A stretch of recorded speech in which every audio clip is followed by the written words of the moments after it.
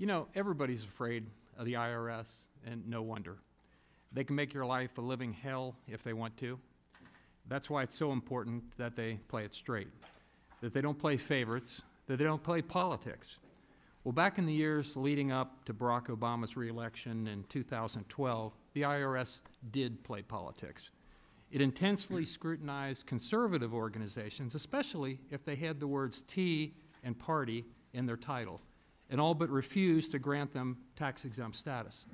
At the same time, the IRS freely granted such status to liberal organizations. Why would they do this? To give Barack Obama and his liberal allies the advantage in the upcoming election. And who ordered it? Well, Lois Lerner was the head of the exempt organizations unit of the IRS. She ordered it. But who above her told her to do it? And did it go all the way to the White House? We'll never know, because she destroyed the evidence.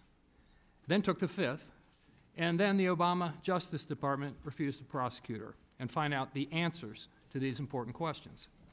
In many ways, this is a lot like what Hillary Clinton did. She destroyed the evidence. Evidence of her emails was sought by the FBI and by congressional committees. Rather than comply, she had her emails destroyed, and she lied about it. She even had the devices that stored the emails, multiple BlackBerries and iPads, destroyed, some with a hammer. Yet the Obama administration, Justice Department, refused to prosecute her too. So, Mr. Commissioner, where do you come in?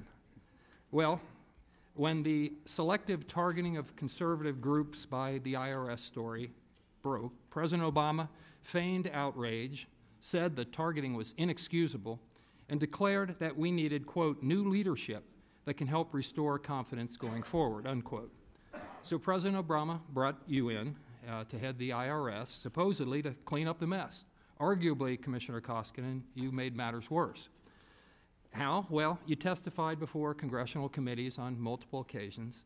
You made a number of important statements before Congress, which turned out to be completely false, even though you were under oath. For example, in referring to Lois Lerner's emails, you stated, quote, since the start of this investigation, every email has been preserved, nothing has been lost, nothing has been destroyed, unquote. This turned out to be completely untrue, of course. Lerner had tens of thousands of emails destroyed, and when you learned of this, rather than inform Congress, you failed to notify Congress for 4 months. Why in the world did you wait 4 months? Actually, I waited 2 months. I was advised of this situation in April, and the reason I waited because I instructed people we needed to find as many of the emails from that period of the hard drive crash as we could. We found and produced 24,000 Lois Lerner emails from the period of her hard drive crash. She did not destroy information thereafter. We produced another 50,000 emails, so the investigators, all 6 of them, had 78,000 Lois Lerner emails from the period of 2009 to 2013. Well, I would submit that you had a duty to inform Congress immediately when you learned that, but let me move on because I've only got a minute and I would and a half agree. to go. I have said that in retrospect, if I had it to do over again in April, I would have contacted and advised Congress immediately.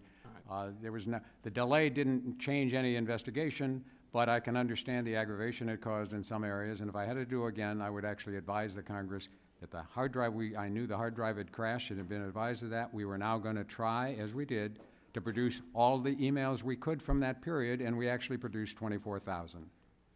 Thank you. Let me move on. Similarly, after you learned of the destruction of Lois Lerner's emails, you testified that the IRS went to great lengths to try to resurrect her emails by other means.